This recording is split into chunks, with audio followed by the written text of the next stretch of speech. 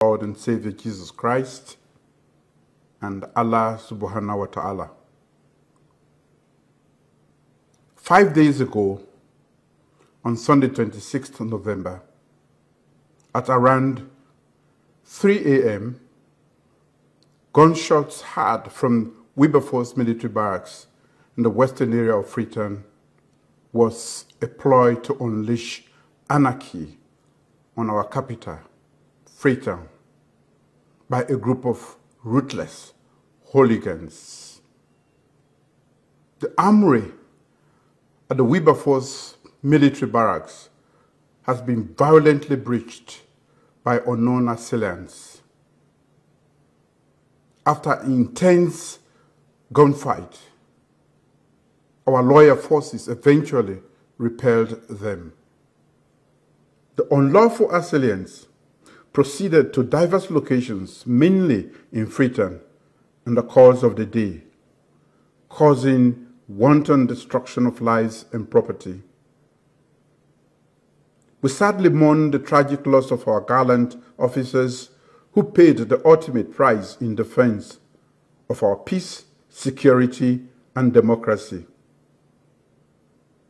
Our hearts and prayers go out to the bereaved families during these trying times, and we pray that the souls of the dearly departed rest in eternal peace. We wish our wounded comrades in hospital a speedy recovery.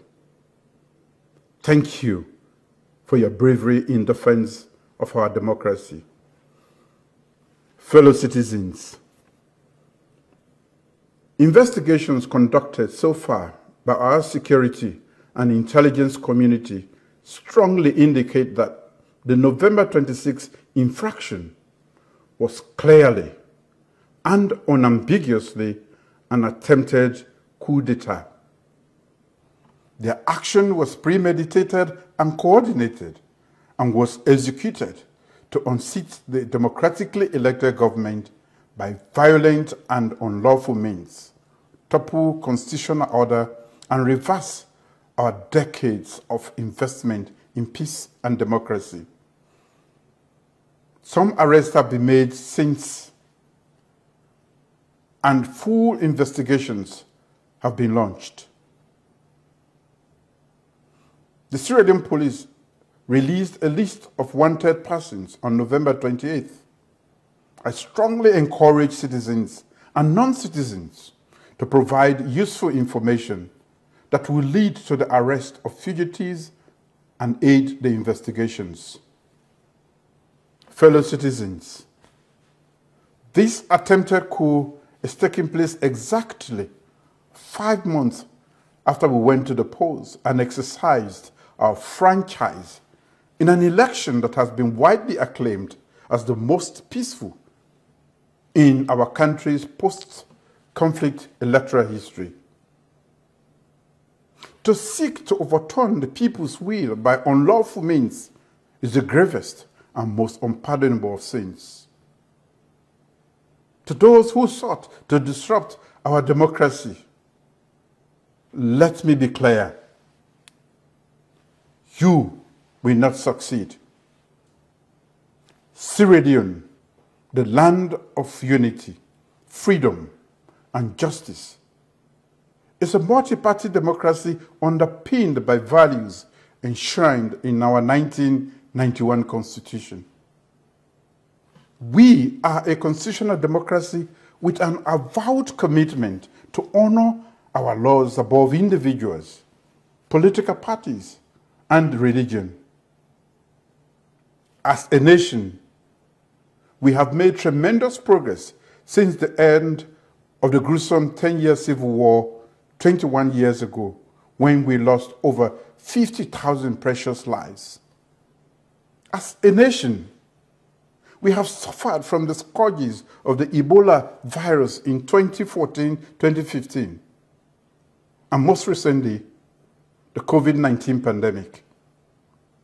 We weathered the horrendous mudslide of 2017 that led to the heavy loss of life and property. One thing remains constant through all of these grave challenges since our nation gained independence. The resilience and determination of our people. The hope of a brighter future. A future of peace, justice, security, and dignity for all. Fellow citizens, in June 2023, you again chose me, Julius Maada, and the Sierra Leone People's Party to lead our country to continue to build upon the gains we have made in my previous mandate, and to push ahead unrelentingly with the bold and transformative socio-economic programs we have rolled out for the next 5 years, with Feed Salone as the flagship. I remain grateful and humbled to serve you as President and reiterate my pledge to improve the quality of lives of our citizens amidst unprecedented global economic times. Fellow citizens, nations that have made great advances have been able to do so because they chose certain fundamental pathways to development and have consistently followed these paradigms. Over 2 decades ago, this nation chose peace and multi-party democracy as our strongest levers for progress and development. And I urge us to stick to these pursuits. Our commitment to democracy, justice, and the well-being and safety of our citizens remain unwavering. Good citizens of Sierra Leone, as a nation deeply rooted in the rule of law, let me assure you that no matter the provocation, our response to the events of November 26 will be measured and determined along only one parameter: the rule of law. Nothing more, nothing less. The attempted coup will therefore be dealt with by my government purely as a law and order issue, not a political, tribal, or religious matter. Therefore, let all be rest assured that we will follow the evidence wherever it leads us. And all those found culpable, no matter their status, shall be held fully to account for their actions within the confines of the laws, while at the same time also recognizing the wider demands of justice and freedom.